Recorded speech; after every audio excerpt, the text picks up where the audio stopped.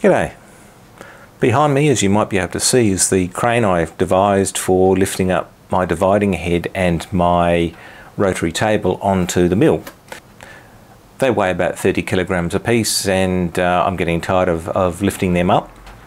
And so this video is about making up a lifting frame for the dividing head.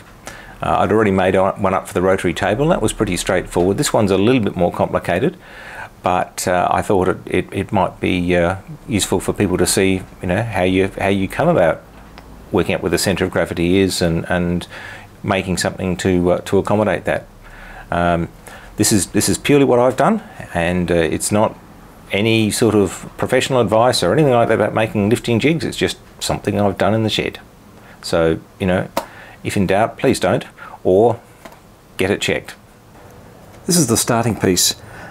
This is just a bit of galvanised water pipe, and originally when I bought it, it had a 1/2" BSP thread on each end, and so to capitalise on that, save myself a bit of work, which probably didn't really, but always something different, I just made up basically a nut that's screwed on, and I'll show you a bit of that because there was a bit of trickiness involved in that. This end here is just a 1/2" Whitworth bolt, and inside there's a sleeve where I've sleeved between the diameter of the shank of the bolt and the inside bore of the pipe. I cleaned that up. There was a fin in there. I cleaned that up with a drill bit, and then I've just pushed a couple of roll pins in there just to lock that in place. That's going to go through the body of the dividing head, and then I'll have a loop on here and a loop on here, joined at the top with a lifting loop. Now, to go on the end there's a nut, and well, you could do this two ways, I guess. One is if the chuck of your lathe was here, you could do all this sort of stuff, part it off, and then just hang on to that bit and clean up the face. Or you could do it as I did it and do it this way. And the reason I did it that way was I hadn't thought about that feature there when I finished it, or sort of when I was starting to do it. So what I had to do there was get some 3mm aluminium pieces as packers, a bit of masking tape to hold them in place while I put them in the 3-jaw, and then I could clamp up on that without damaging the knurl. Now, the reason for that is that the strap that comes down here is going to be just a bit of a 5mm plate. Now, if I just had that going up to there, if I was a bit slack, I could have that sitting back there and jumps off and all that sort of thing. So what I've done is I've put a bit of a recess so that when that's done up, it actually comes to about there somewhere. So that should allow me to hang that without any fear of it, dropping onto threads and all that sort of thing. To tap the bush, the setup was something like this. That's a 1/2 BSP tap, and unfortunately the tap is just a little bit too big to go into my tap wrench. So I tapped it on the lathe to get it concentric, but the way you do this, if you just put a spanner on the back there, it'll tend to pull the tap offline, and so the dimple in the back, you need to put a centre in. And this is only being posed, so don't worry too much about the lack of lubricant, but certainly some tapping fluid on there helps.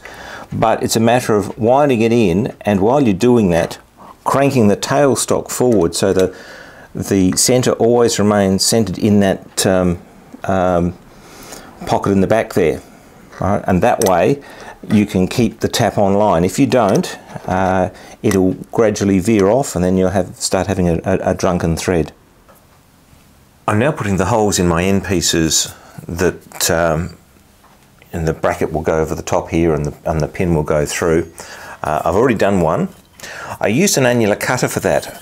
I could have used a twist drill, but that's relatively thin, and so my big concern there is that if I drilled through that, there was a good chance that it would catch and pull the material up if it wasn't well anchored. And so if I've got to clamp it down and really hold it tight, I figured I may as well use the annular cutter. It gives you a slightly cleaner cut and is a little bit safer from that perspective.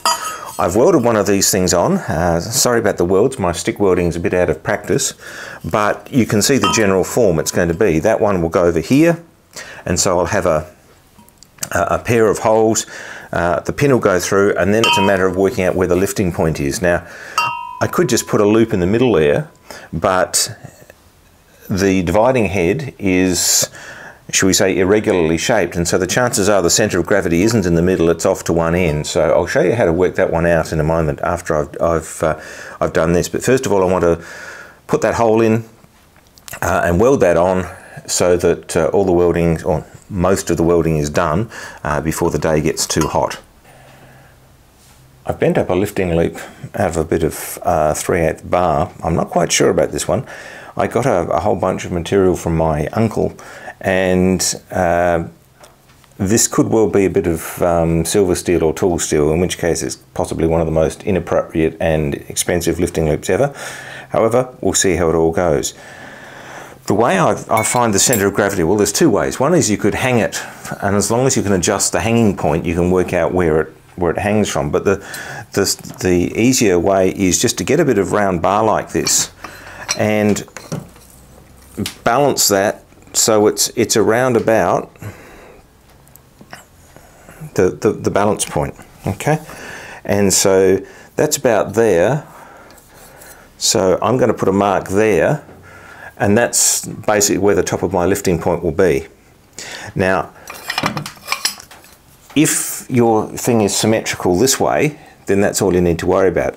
I know that this is a little bit heavy this way, and so what I'm going to do there is, because this pivots and it's not going to hold things up, I'm going to put a loop on here so I can put a strap around here and just hold this side up with a strap.